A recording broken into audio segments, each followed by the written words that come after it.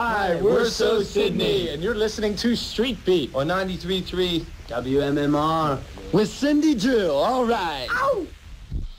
WMMR, Pierre Robert, we're glad to have you here tonight. It's always great to welcome new faces to this stage, and this is a new face, a new band, and I think you're going to enjoy them. Please say hello to So Sydney.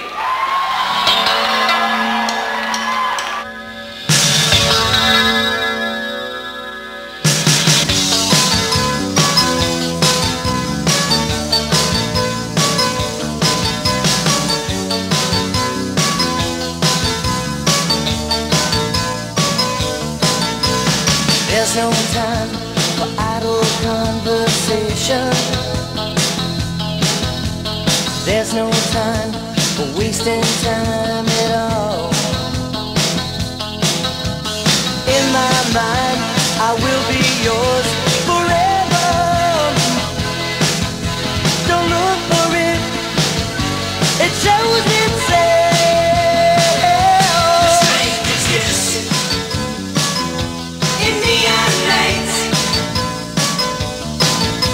Reflected by the smile in the stranger's eyes. The stranger's kiss from the stranger's eyes is the kiss goodbye.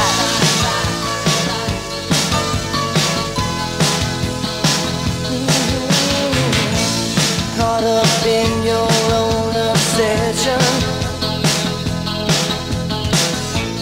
brought up in your own world. Oh, one too many times to mention. Don't look for it, it shows itself. The stranger's kiss in neon nights,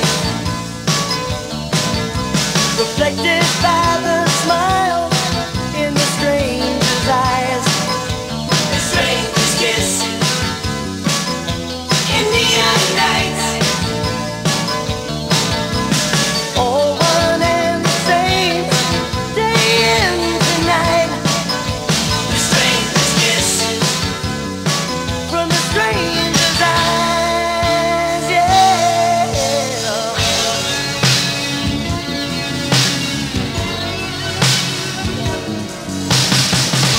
Everybody in this band has different influences, anything from prog rock to punk to funk. So it's just a hybrid. It's contemporary, though. It's something that's modern.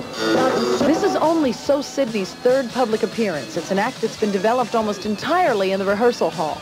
The band won a big local contest recently for new rock and roll talent, and they hope that's the start of big things, of course. We had been together for a year or more previously, writing and preparing for this, and when we won it, it was out of sight. Even if we didn't win, the exposure was great. But now it's even better because now we're going to Toronto. By the smile in the stranger's eyes. The stranger's kiss from the stranger. Sound. Good lyrics, loudness, something that moves my feet. I look for a band that has a lot of energy. Play the music. Sing the words. The rock and roll animals have spoken.